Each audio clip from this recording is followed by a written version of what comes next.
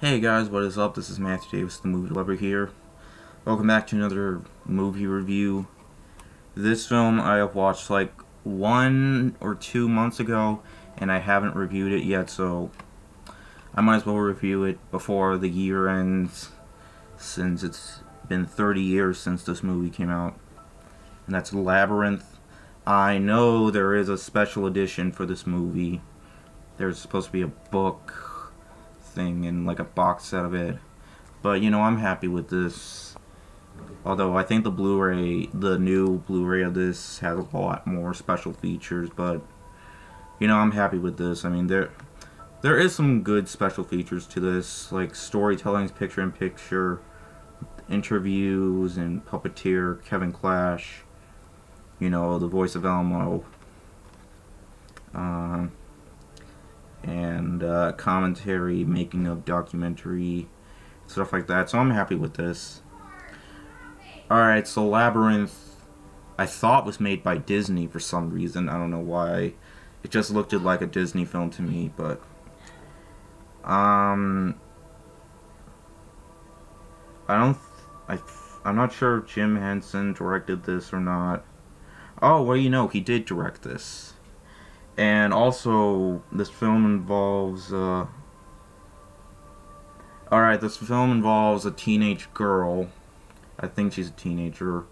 She has a baby brother who she wishes could be taken far away from her as possible. So pretty much, she gets her wish, and now, she has to go to this labyrinth because she made a horrible mistake of sending her brother away. So now she has to go past this labyrinth run by this guy played by David Bowie. I think it's David Bowie. But anyways, he does, on the way she meets mythical creatures, and they're all puppets. So pretty much, yeah, they're puppets just like in Sesame Street and Muppets. I mean, it's Jim Henson. Jim Henson is famous for his puppeteering and stuff like that. And it is a musical movie. One scene in this movie where random Muppets on a green screen come out. And it's supposed to be like laughably ridiculous because of the green screen effect. The green screen looks so fake.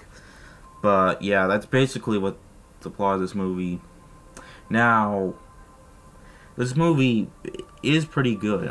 This is one of those really weird kids movies, like creepy kids movies, like, "Mommy, what is that?" Like, it's one of those types of movies, and yeah, pretty much it does have some really weird elements to it once you watch the movie, and whoa, it really does. Has it aged well? I can say that it has aged well. I've only seen this movie one time, and it was the time that I watched this, which was a few months ago. And I can say that the puppets look pretty good in this movie, as well as the story. David Bowie does a pretty good job, and everybody else, they did a fine job to me. Definitely. I wouldn't say this is the best movie of 1986. It's not as good as Little Shop of Horrors, or Ferris Bueller's Day Off, or Aliens, or Stand By Me. But, it's still a good movie from 1986. I can definitely, see how the fandom for this movie has been.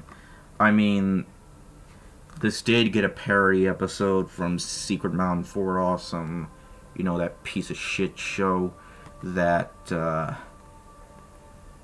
let's not get into that awful show. He pretty much, but anyways, it's still a very imaginative movie. It's worth watching if you're a fan of Jim Henson, and I'll give this movie 4 out of 5.